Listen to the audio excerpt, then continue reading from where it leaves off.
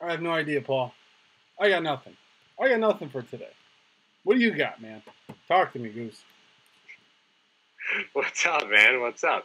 Um, I what an active day today was, right? So if you were, the first 4 hours of a free agency, you felt like you had your fantasy football draft on auto through Yahoo, where you're like, Kevin Johnson, who's this guy? I have no idea. Frank Gore. This is our second round pick. What the hell happened? It was a crazy day.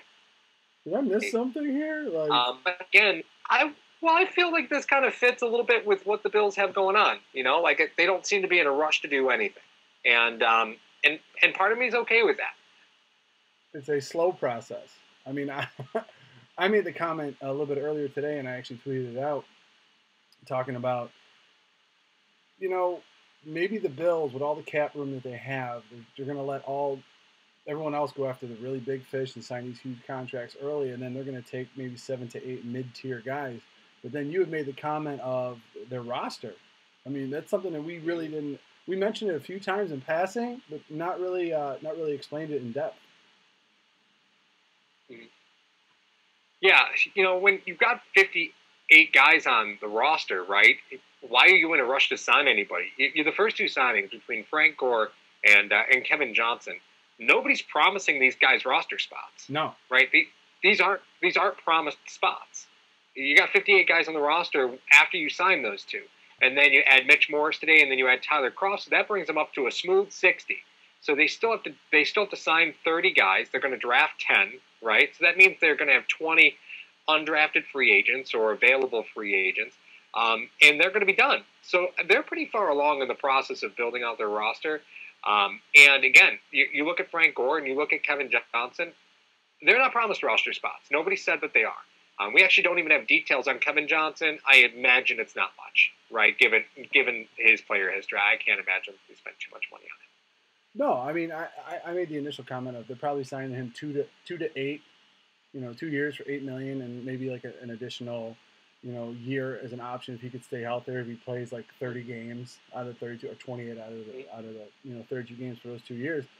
But it was interesting to see how a lot of the people that we were talking about that the Bills should target as far as offensive linemen and certain things of that nature, they went everywhere else. I mean, the Raiders, their checkbook, good Lord, man. I mean, Trenton Brown, we got they renegotiated Antonio Brown's contract a few days ago, and it was one of those things where, all right, they're making all these moves. You see Trenton Brown. I mean, the Trenton Brown signing. Some of these signings and some of the things that go on, you almost start to say, okay, all right, that makes sense because look at their division. I mean, they have to contend with Joey Bosa. Right.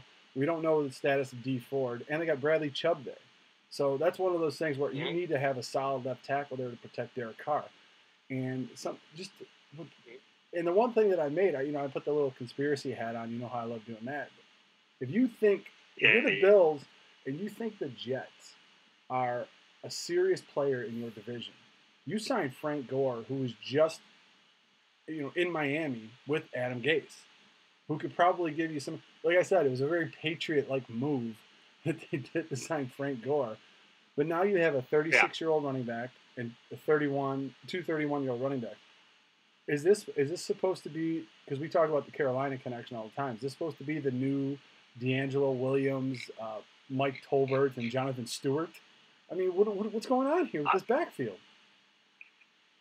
Well, I think this kind of signals the end of Chris Ivory, right? Because McCoy and Frank Gore are pretty tight from my understanding, so I think this kind of signals the end of Chris Ivory's time, which is a little surprise to me. I mean, you had to assume that one of them was going to go. It was either going to be McCoy or going to be Ivory. You had to assume one of them was going to get moving. Frank Gore replacing either of them was a shock. But Gore does a lot of the little things right still at his age, and he's still a very productive player. So if you're just looking at from a stat perspective, Frank Gore was more statistically proficient than any running back on this team last year.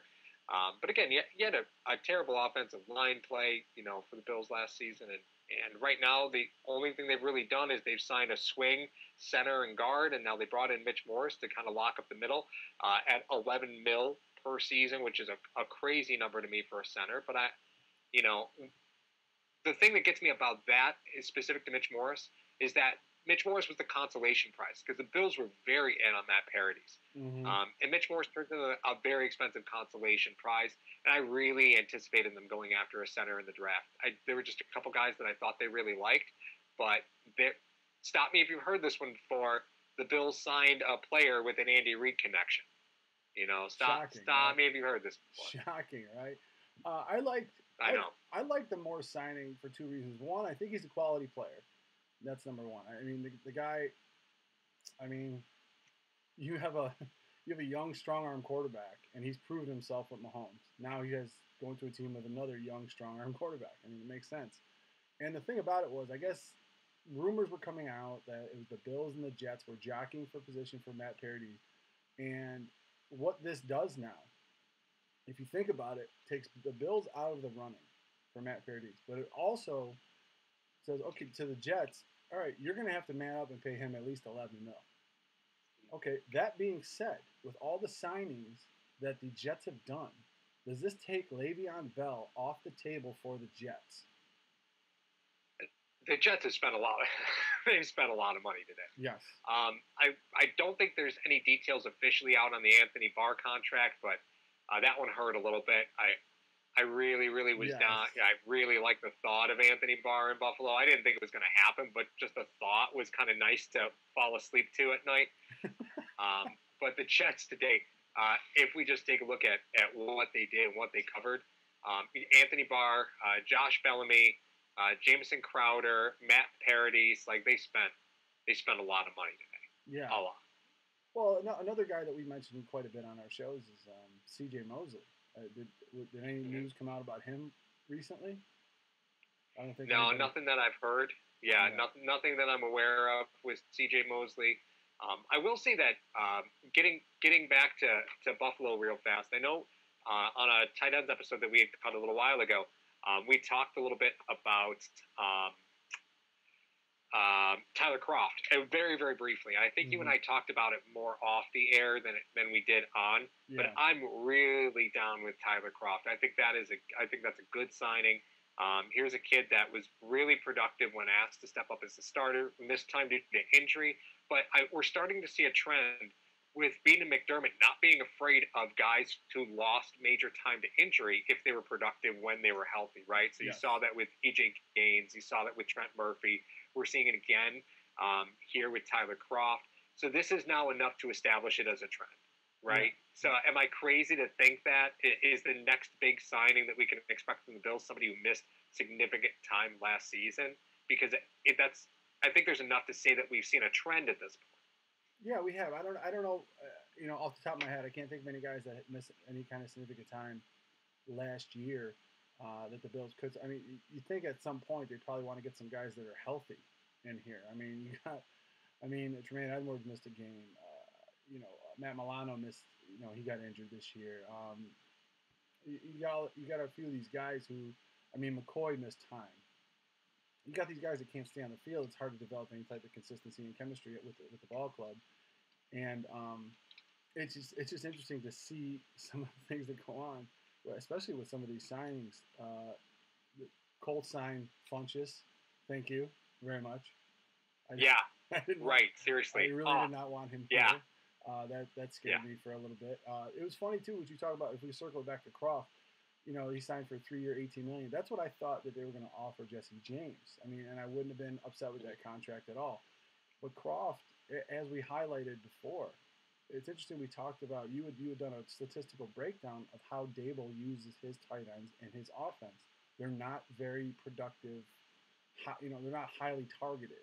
So you could think Tyler Croft and Jesse James. Those guys are more of the old school type of tight ends where they're going to be on the end of the line. They're going to serve as more in the run game. And you got a lot of these tight ends that are coming out in the league now. You talk about, a couple of years ago, O.J. Howard. Now you got these guys coming out, Noah Fant and T.J. Hawkinson, who I know are very high on. They're more receiving threats. They're not really blocking threats. So it's one of those things where they would that just signals that a defensive coach is going to be thinking about run first, and then you can open up your quarterback or your running backs in the passing game.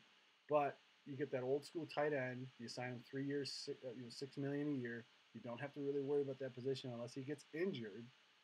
So you can start developing chemistry with Josh Allen right away. Mm-hmm.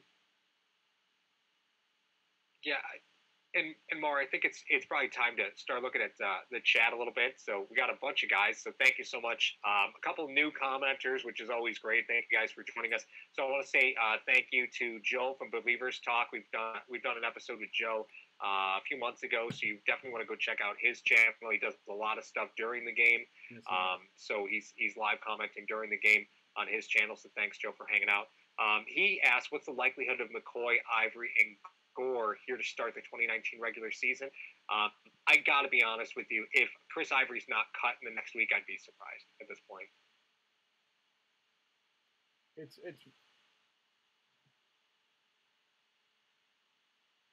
got to give at that point, right? I just don't foresee Ivory being on this team. You look at those three guys and you say, well, two of you got to play special teams, or one of you's got to go. Right, either two of you have to play special teams to remain, all three on the roster, or one of you has to go. So I think that's kind of where you sit with that. Monster Clubhouse asked, what wide receivers would we want in free agency? You had just mentioned Devin Funchess is now going to Indy.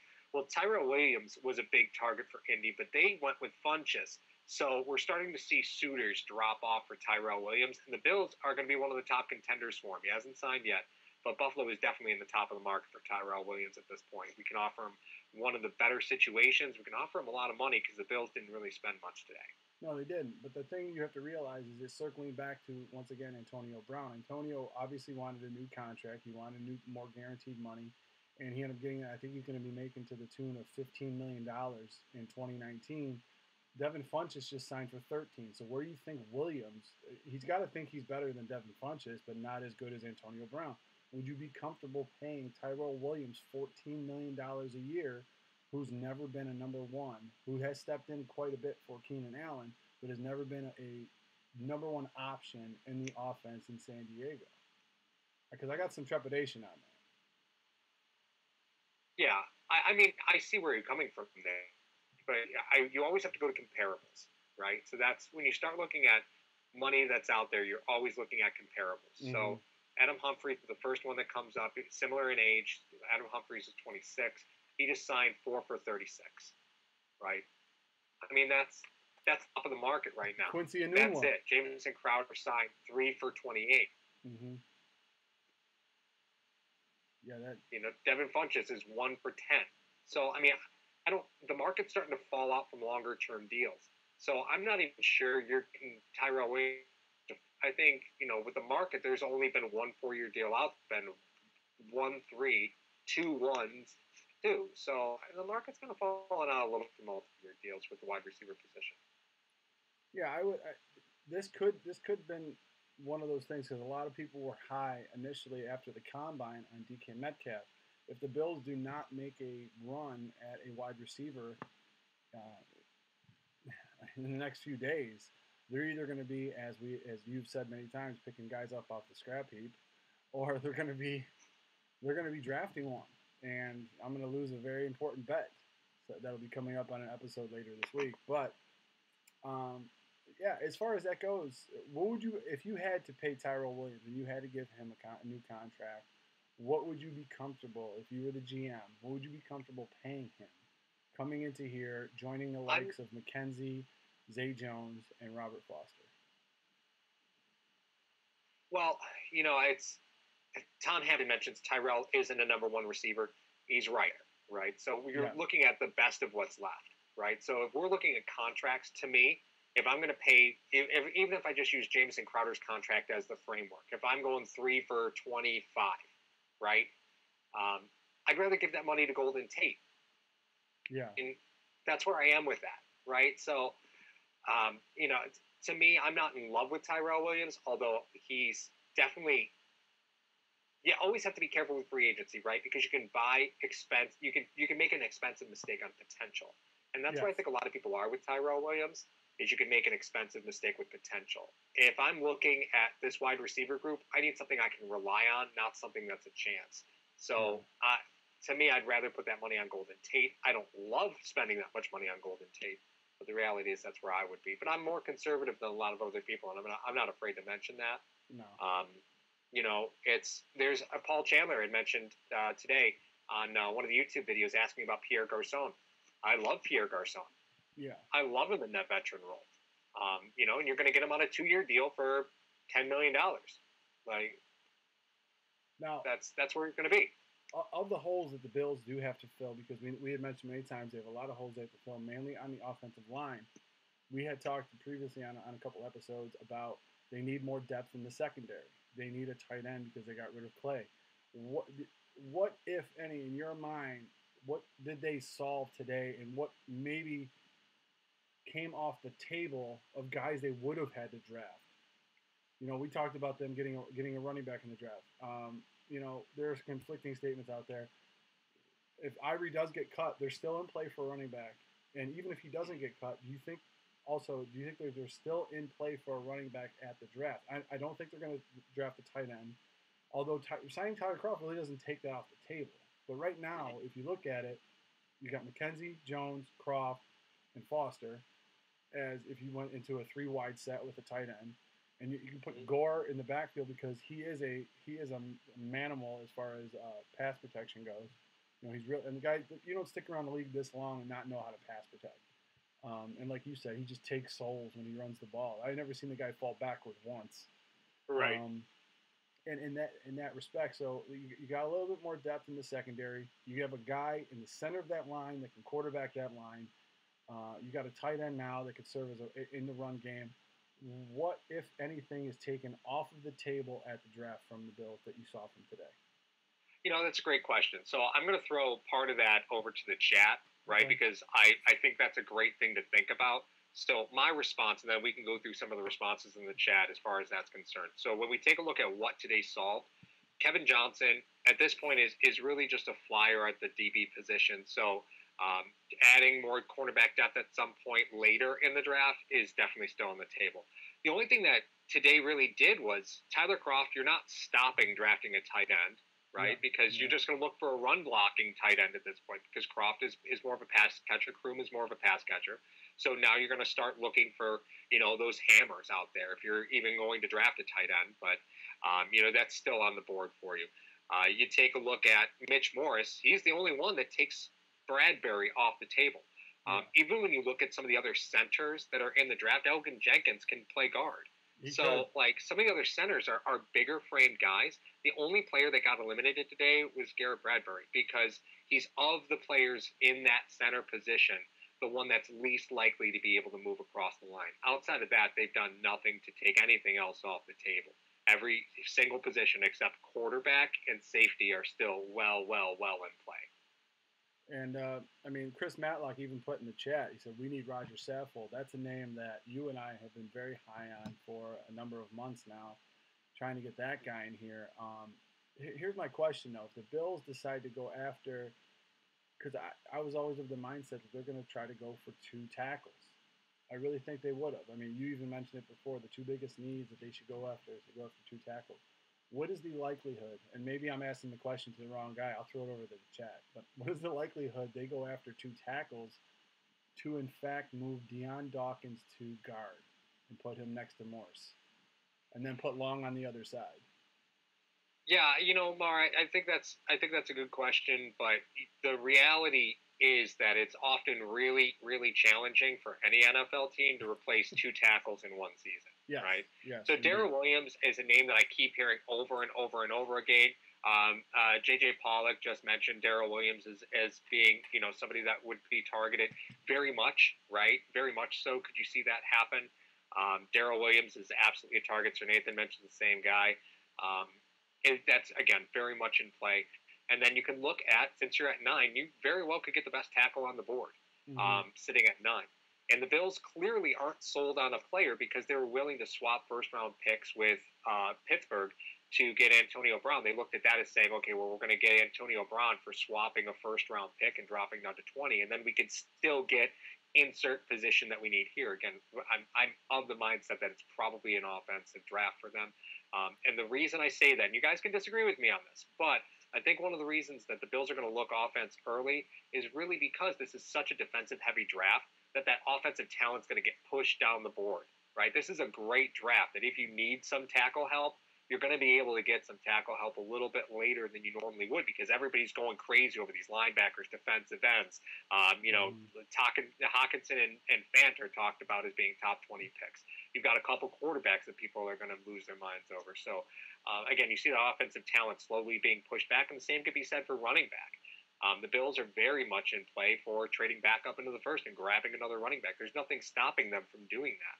And I think that a lot of that is still very much a possibility for them. What do you think, Mark? Because the Bills love to pound square pegs into round holes at times. I really think they believe Deion Dawkins is a tackle. So I don't think they're going to replace two tackle positions in one offseason, although I think Dawkins is better suited at his guard. I'm with you there. Yeah. But what do you think that this week has told this just today? What do you think today has told us about how they're going to approach this? Well, the one thing that I was thinking about, if I can go over to the other side of the ball really quick, is talking about Kevin Johnson. And the fact is, I kind of got the ghost of Christmas past came up again because the last time they signed a former first-round pick, he ended up quitting at halftime in the secondary. So that kind of scared me a little bit. That was the first thing that kind of scared me. But the other thing is, now, I wouldn't be as nervous as you replacing both tackles if one of them was a veteran and you drafted the other one. I really wouldn't be that worried. I mean, I think still on the market is T.J. Lang, who got cut by the Lions. I know you were talking about him before. I would, if they have a veteran of like maybe 4, 5, 6 years to put in there at that right tackle position and decided to draft their left tackle, I wouldn't be that worried about it. I still think they need to go. I still think they need to go with the offensive line, but like you bring up a very interesting point. Their willingness to go back from 9 to 20, because we had said many times, guys don't really only grade about 15 to 18 guys as first round talent. So if the Bills are thinking that they must think that their guy is still going to be there for them at 20 if they were willing to trade back, or it could have been a smokescreen. He could have offered that, knowing that the Steelers weren't going to take it. Just to kind of put the league on notice and say, hey, the Bills are willing to trade out of 9. Let's throw our hat in the ring, either early or at the draft, to see where the Bills will trade out of the first 10 picks. I mean, because from a financial standpoint, the first 10 picks are obviously a lot different on the 5th-year option than the picks 11 through 32. We've talked about that as well. If you look at the difference between, Shaq Thompson, who I think he's still out there. I don't think anyone's ever signed him yet. I mean, he's still available. Yeah, there's still a Carolina connection there. But as far as the offensive line is concerned, you took a big step today in addressing one of the most important positions you would. And I think a lot of people were nervous when the Bills got the former Jet. They got Long in here. They said, well, is he going to play center? Is he going to play guard? So you may have solved 2 of your positions already in the first. You didn't have to spend a lot of money to do it. And remember, the Bills don't have to spend all of their cap. People always get confused with that. They think the Bills have to spend all of their cap money to get all these guys in here. They don't really have to. They have Josh Allen, who's on a very manageable deal. They have Tremaine Edmonds, who's on a very manageable deal. And you don't have to pay those guys for another 4 years. So you can still roll over money into next year if there happen to be more free agents next year that you like than this year. That's one of those things you can do. And you can just trade back and load up on some more picks and get some more bodies in camp. So I want to harken back over to the chat. We got a lot of, again, thank you everybody for joining. We got a bunch of people watching. So I'm just going to scroll up a little bit and go through some of these comments. Let's start with, let's see here. Okay, real quick. I hear a lot of rumblings about A.J. Green and the Bengals wanting to trade A.J. Green. The Bengals organization as a whole is one of those organizations that just loves to take care of their own. I'd be real surprised if they trade A.J. Green. Even with a change in the head coaching, I'd still be shocked to see A.J. Green move. They really love to take care of their guys. When they sign guys to extensions, they really don't cut players early unless there's a major issue. I struggle to see them trading A.J. Green. I just don't see that happening. Matt Chewin mentioned. I'm sorry, what was that? They've had the same GM since 1991. Mike Brown has been. Yeah. He's drafted everybody that's been through there. So. Yeah, that's what I mean. I really think A.J. Green is very likely a candidate to retire with Cincinnati at this point. So, yeah, I just don't see them moving on from him. Matt Chu throws out a huge contract, 4 years, $46 million to Tyrell Williams. That would be top of the market. I mean, that you're looking at huge money there. And I just don't see that market there for Tyrell Williams just yet. I mean, that's a huge dollar figure for Tyrell Williams. A lot of guys are saying Tyrell isn't a number one. Again, number one is there's a little bit of perspective you have to put in with the number one wide receiver terminology, but I don't see Tyrell Williams being a guy who could absorb 120 targets for your team, right? If that's what you're classifying as number one receiver, Mario, you're with me on that, right? I just don't see Tyrell Williams as a 120 guy. No, I mean, and the thing that the difference that I think you're talking about is not just a number one receiver, but number one option on the team. You want to talk about what is the number one option for the Bills right now. And if Williams, I mean, 4 for 45, I mean, we just saw Brown at 31 get 3 for 50. I mean, if you're putting him in Antonio Brown's category, I respectfully disagree on the fact of their type of play. I don't see them on the same level. Therefore, because that's how a lot of these contracts end up manifesting, is the fact that they start to see what your value is, how old are you, what production have you had, what production will you have in the future, and I just don't see Williams having that much of an impact and getting that kind of a contract. Yeah, I'm with you there. Matt Doherty mentions that the Bills probably should have made a harder push to try and get parodies. It is tough to let somebody go within the division, right? Yes. That's a big thing. So they really had to be sold on the fact that there wasn't $20 million worth of a difference between Matt Paradis and Mitch Moritz. No. That's really what they had to feel. No. Because the Paradis got paid, Morris got paid too, but the Bills clearly felt like the difference between the two clearly wasn't high enough, right, to allow him to go out. Well, like I said earlier, they could have been pushing up the price on Paradis and then eventually knowing they were going to sign Morris just so the Jets would sign him. Now, who's going to make a bigger impact on that team? If they don't sign Paradis, they're probably going to go after Bell.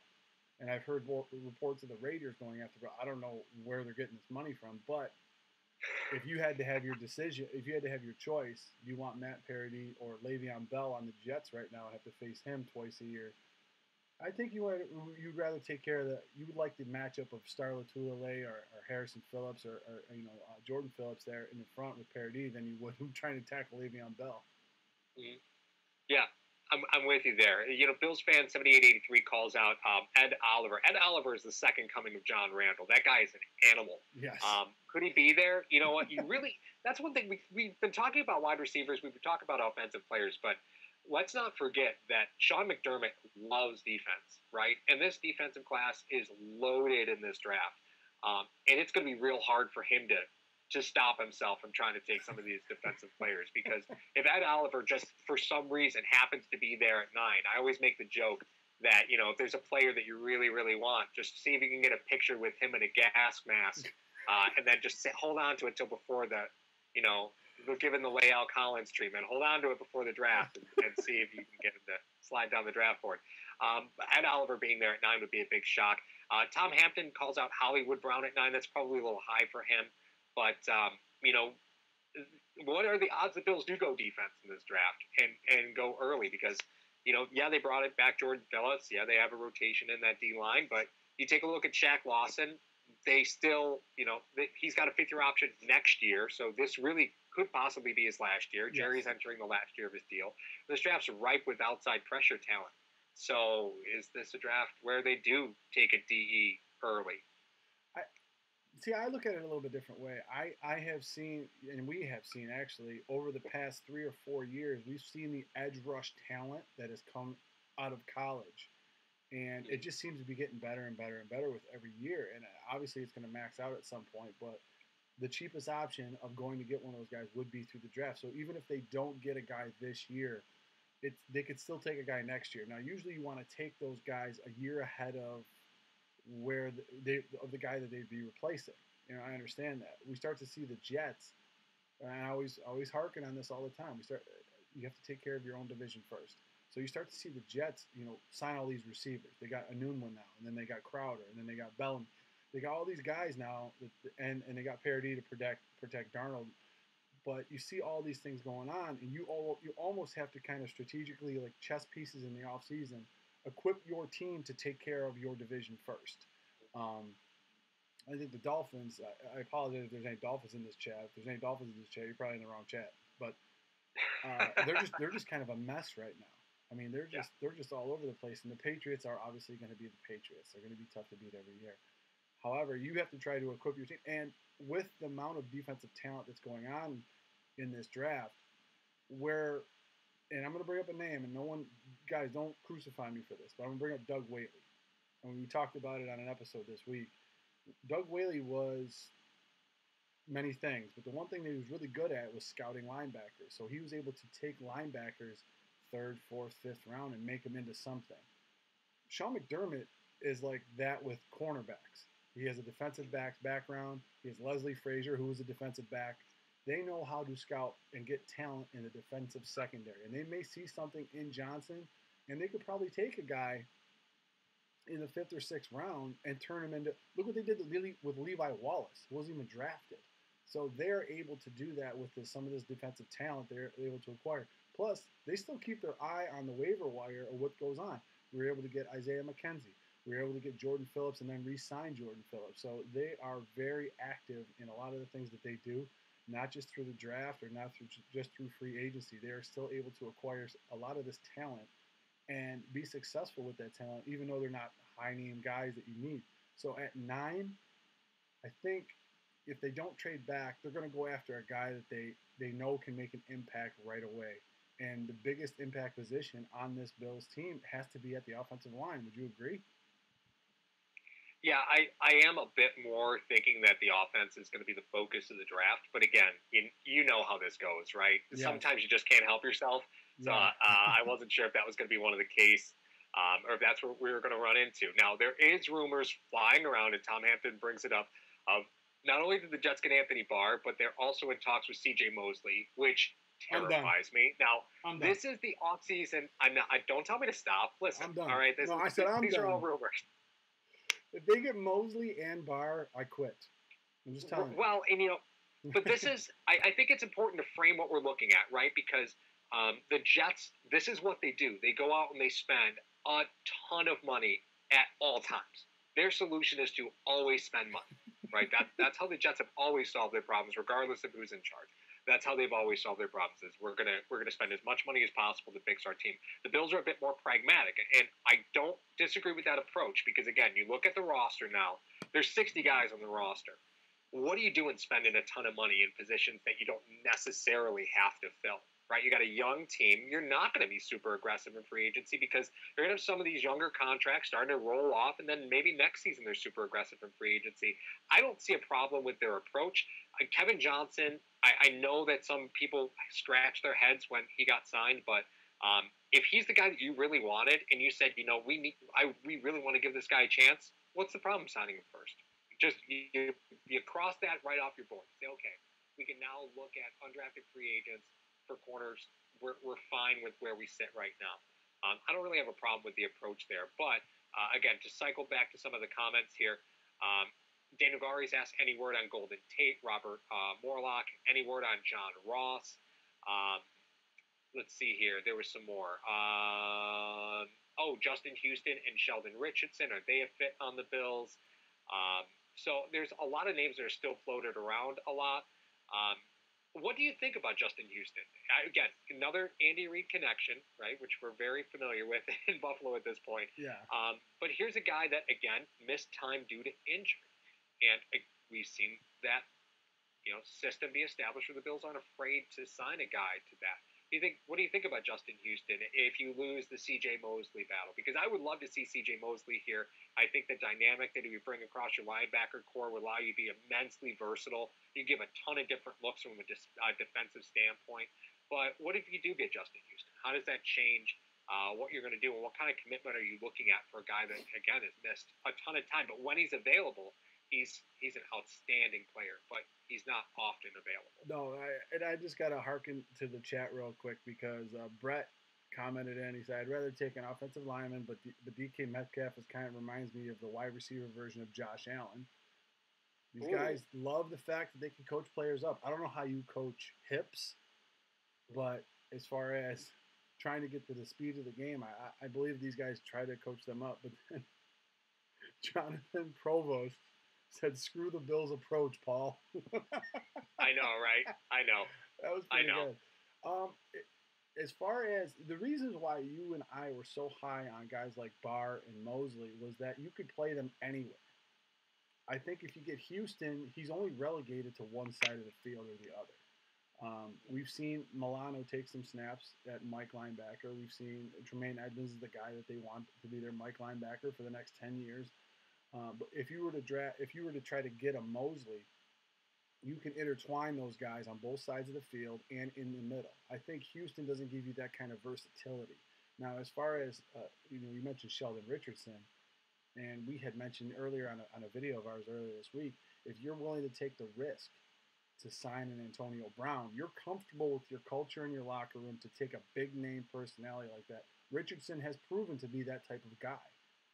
But I have no qualms about putting Richardson next to Star Lotulelei and having them just create havoc in the middle as far as that is concerned. But as far as Houston goes, I do have a little bit of trepidation. If he didn't have such an injury history, like you mentioned, I know the Andy Reid connection's there. That always plays a big part in whether or not they want to sign guys. My problem would be he's not as versatile as those other linebackers. And that's number one. Number two, what would he want to get paid to come to Buffalo? That's always the biggest question, because one of the things that you brought up, which is huge, because Buffalo really is, if you think about it, the only New York team.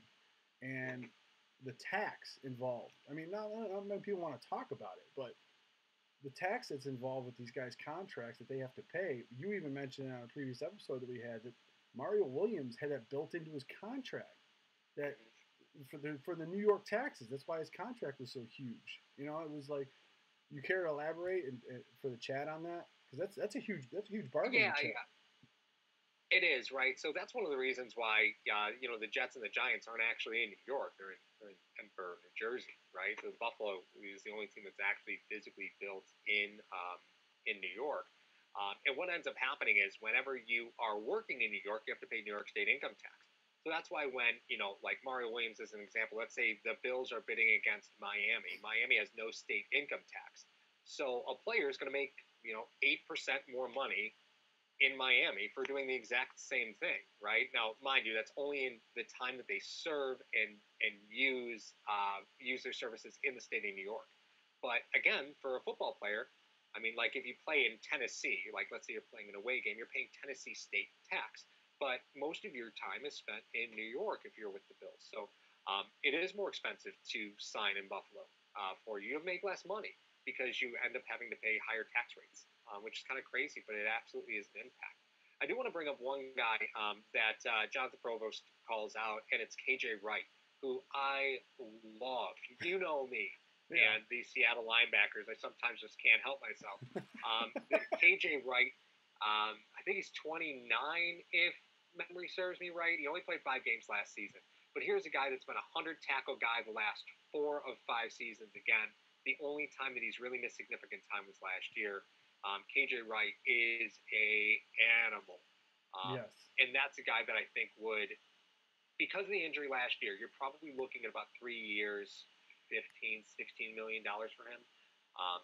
There's a lot of teams that are going to want in on that. So you got to be able to offer him something that he can't get anywhere else. Yeah. I don't know what that is, but if you go 3 for 16, 3 for 16.5, KJ Wright's all yours right now. You just mentioned that you were big on Seattle linebackers. Would Ty Powell fall into that category? Stop it. Stop it. Ty Powell. Hey, man. I like the guy. Daniel Gowries brings up a great point. He says the cost of living is lower in Western New York. We forgot to take into account the fact that other 8% you're going to be earning living in Miami, trying to buy a house there versus New York, and it wouldn't work out. There's your other 8% right there. Yeah, that, and I don't see Buffalo sinking anytime soon like Miami. Miami's going to fall into the ocean in another 5 years, so just get out of there. Get out of there.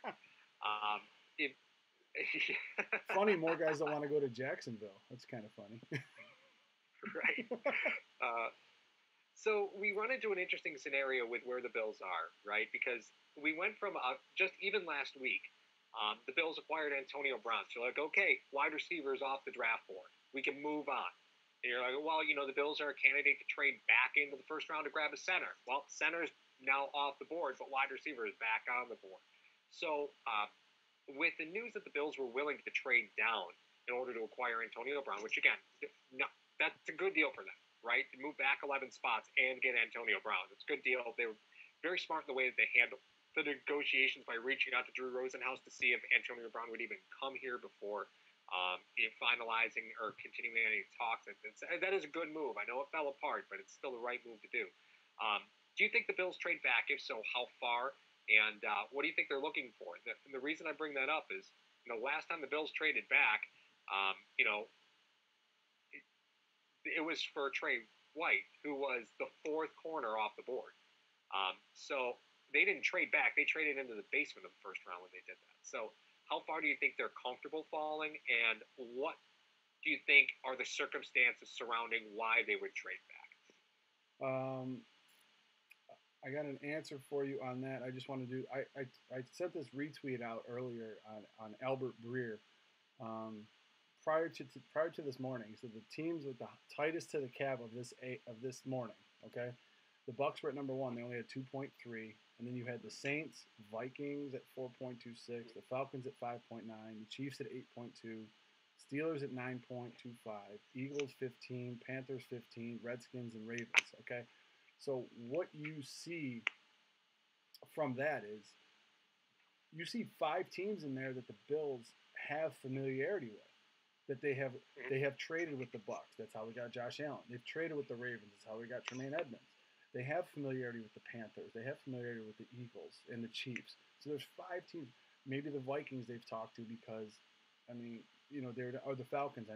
Because Bean and McDermott were down in Carolina. They're in that division. Maybe they've had some talks with, the Falcons in that respect. And you start to see where there's 1, 2, 3. 4, 5, 6, 7 teams that are in the NFC. That's very important. So 5 teams you have familiarity with, 7 teams that are in the NFC. These teams are tight to the cap. What do we always mention is the cheapest option to get players is the NFL draft. Now, if these teams have higher draft picks than the Bills, that's why I would look with. You look at the Panthers, I think they have the 15th pick overall or 16th pick. You start to look at them, maybe we want to, the Bills maybe trade at 9. Who knows? Or they stay at 9. But then they want to get back and they offer a second and next year's second and third or something like that. So in order for them to not have that big of a cap hit on their first round pick, and there's a guy at 16 that they're like, well, we don't want this guy. We're looking for defensive talent. And there's a couple of these offensive guys on the board. Maybe they want to trade out of that pick. The Bills have familiarity with a lot of teams that are really tight to the cap. They could trade back into the first round. So the likelihood of them coming back in the first, I could see that. As far as trading back initially, that's another thing that they could do. If one of these teams just wants to jump up and they think they're one player, the Saints might do it. The Saints have been next to the cap for how many years, however long Mickey Loomis has been the GM down in New Orleans. They've been tight to the cap all the time. So yeah. It's interesting to see a lot of the teams that are really tight to the cap, the Bills have a lot of familiarity with and could take contracts of those players off of their hands. Now, you had mentioned, and we had mentioned the income tax and all that stuff. It's hard to get players here via free agency to have them willingly come here. But if they're traded, they don't have a choice. If they're traded here, then we acquire their services. They have no option in the deal. So I think the Bills in the first 2 drafts that Bean and McDermott have controlled are, the one McDermott was and then Bean was there. They like moving and shuffling. So this could be one of those things. Bean has already said whether or not he was posturing. He said, you know what, we don't need the 9th pick. We didn't. So that could be a possibility. I say it's a very high probability that they're going to trade out of there. So how many times they do trade, what they give up for it, who knows? They do have a lot of middle round picks. And, like we've talked about before, the 5th, 6th, and 7th round is just something that you see in something intriguing trade about a player. You want to take a flyer on him, have him play special teams to see if he bumps up from there. But Yeah, I could see them moving around all day. Well, I think it's important to call out, and Jason Antonucci points this out. You got to leave free agency with something, right? You probably are looking, and I think he's right. He mentions you got to leave free agency with wide receiver and defensive tackle. I'm with you there. I think you also have to leave with a little bit more line depth. I think you have to get another tackle somewhere along free agency, but I think it's also important to remember the Bills don't need this draft capital that they have. They've got a No. full team right now, right? They've got more than a full team. So a lot of the players that were on the team at the end of last year aren't going to make it. They're not going to make the 53-man roster. That's just a fact. They got 60 guys right now. So, plus they're going to add another 10 in the draft. I wouldn't be surprised if the Bills make moves to add draft capital next season. Leverage some of the picks that they have this year and trade them into picks for next season. Because again, it's a numbers game right now. You got a lot of players on this roster, and you're going to have to make some moves sooner or later. And having 10 picks this season, I mean, at this point, you have 10 picks. Well, what? Only 5 of them are going to make the roster. 4 of them are going to make the roster. If that's the case, then why even have them? Trade them for capital in later years if you can. So either they're going to use picks to bundle and move up, or they're going to be sliding picks out to try and acquire capital for next year. If the Bills do trade down to 9 and trade down, I don't expect them to acquire any picks this season for that, right? If they, let's say they traded down to 15 as an example, I would expect them to grab a third next season, right? Yeah. I don't think that we're going to see a lot of trades on draft day happen that are going to involve picks on the same day. I just don't see it happening. They got to start looking at acquiring picks for next season. It's interesting too because you talk about they have 10 picks. I think 10 is the operative number because that is the amount of positions usually that if you trade out and you trade back at least 10 spots.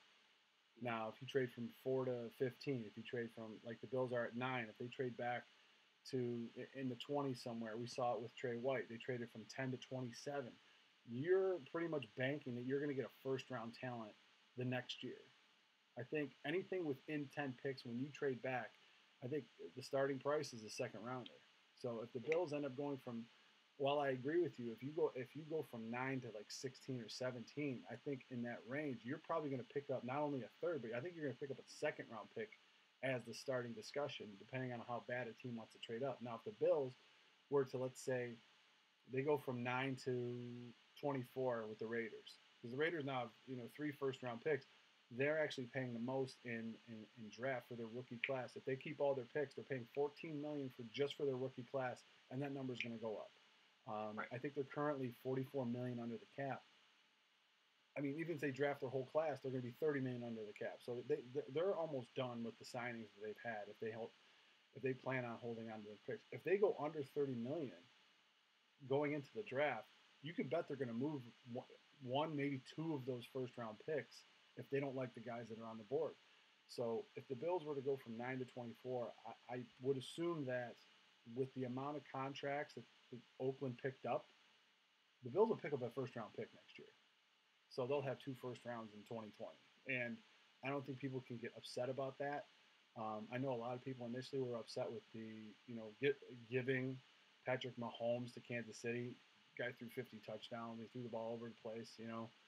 We've had our discussions with people on the fact that Andy Reid and that entire offense is not in Buffalo. So I don't think he would have performed that way here. And that could probably be a discussion for another day. But as far as that goes, the 10 is the huge number to focus on. If the Bills go from 9 to 19 or later, they're going to end up picking up a first-round pick somewhere. Right. And again, you take a look at the capital that they have. They don't need all these picks, right? The thought process before free agency started was if the Bills weren't going to be able to sign the guys that they wanted, you have all these late picks. You start picking off bad contracts, right? You call the Raiders and say, we just got AB and you've got 1 year left of Jordy Nelson. I guess we can take that chance, right? What do you want, a 6th for him? You're just going to cut him, so it's going to cost you the same amount of money to get rid of him as it is to trade him, to cut him. It doesn't matter. It's all the same. So, do you want a 6th for him? I mean, that's all right. You start making calls like that when you're just trying to fill out the rest of your roster. The Bills very well could walk away with some flyer material here. on players that are out there. But I really, really feel that the Bills have to leave free agency with the tackle. Yeah, you picked up Long, who's going to be your swing guard and swing center. He can start for you at guard, but you have to leave with a tackle because you don't even have the depth on this line. To risk the fact that you're going to pick up starting tackle in the draft. You just don't have the ability to do that. There's no depth on this team right now.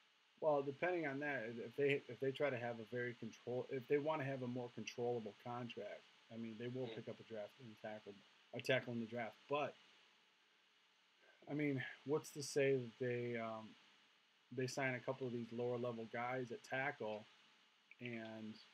or guard or tackles that they want to move to guard, because that seems to be the natural progression. We talk about players all the time. When they're exhausted their abilities as a tackle, they always slide down to guard, and they end up getting 2 or 3 more years out of their career. Same thing with the secondary. If you're a corner, you play for about 10 years, and you start to get a few steps slower. You play safety because you know the game. They could do a little bit of posturing in that respect in this free agency period, picking up some very manageable contracts of offensive linemen to get everyone saying, "Hey, they're done with offensive linemen." You got mad at me before that. What if they resign either or both of Mills or Miller?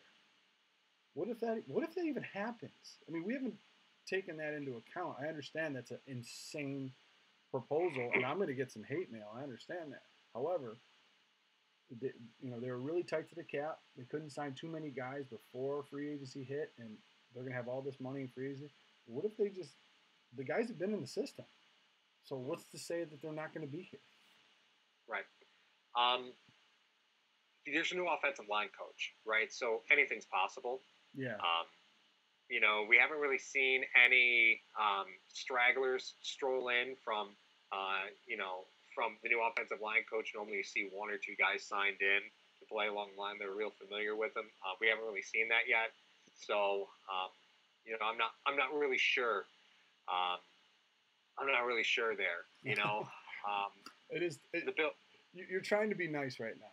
You're really trying to be nice to me because I just suggested. Well, I'm trying because I completely avoided the question. If Mills or Miller are on this team again, I'm going to need you to use me as a speed bump in the Kia when we record our episodes this week. That's what I'm going to need.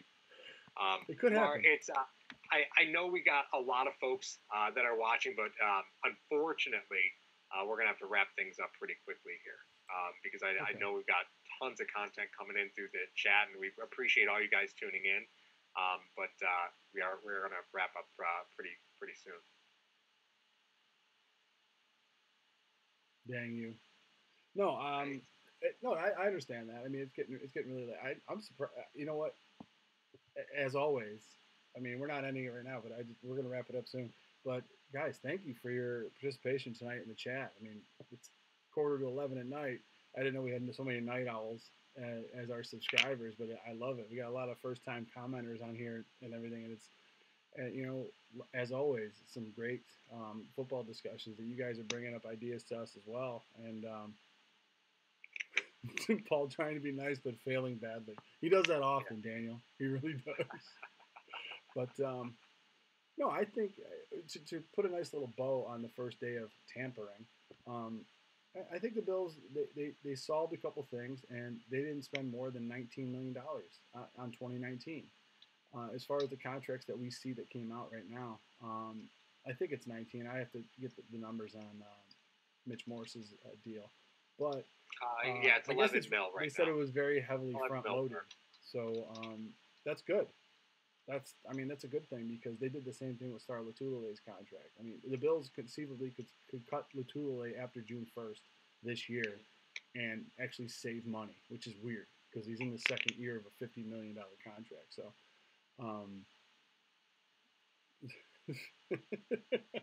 Oh yeah, the Dable. Okay.